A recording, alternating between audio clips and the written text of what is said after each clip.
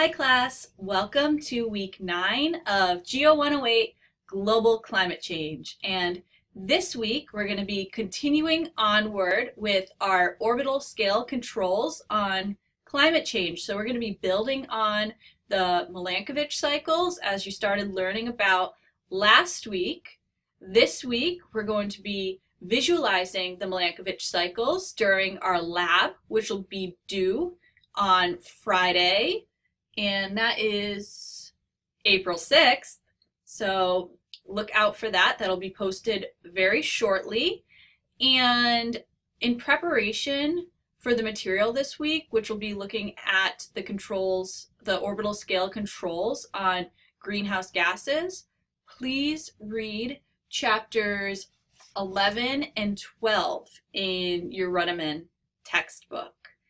And one cool thing that we're going to be really focusing this week, oh no, cheesy pun, is our ice course. And I have posted multiple videos looking at ice sheet dynamics in Greenland, Antarctica, how you read ice cores, also how you read like gas concentrations in ice cores, and also how phytoplankton, which is plant plankton, how that can be related to reading climate change. And so to get things started, I just wanted to go through with you a little intro into how ice sheets are formed.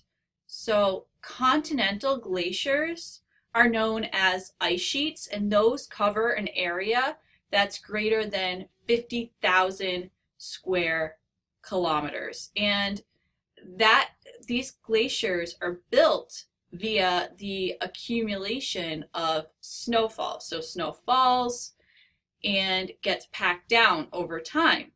And now in about the nearest 50 meters to the surface, there's some free exchange between air in the atmosphere and air that's within the little crystals of snow. So diffusion is pretty active at about 50 kilometers depth. As the snow gets buried deeper, it compacts more because there's more overlying weight on top.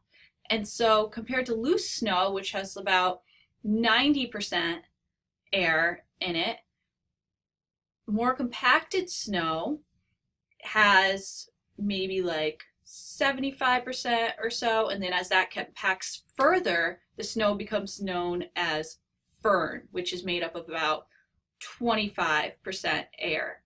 And as that gets compacted further, we're left with ice. And this ice is tens of thousands of years old. And within it, we have these ancient bubbles of air. So these bubbles of air that contain ancient atmosphere that scientists are able to go into and read their composition. And so they're able to look at whether there's carbon dioxide present, whether there's methane present. They can look at the isotopes. So light carbon, which is the most abundant, is carbon-12. Heavier carbon is carbon-13, and these are stable, which means they do not decay over time.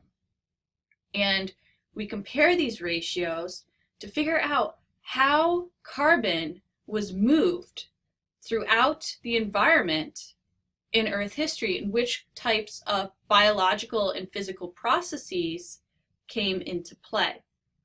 Now, I have also posted in the forum some questions, so please go through and carefully think about these questions because it'll really aid to your learning. And lastly, I have the key terms sheet posted again, so there aren't very many terms you'll see this week.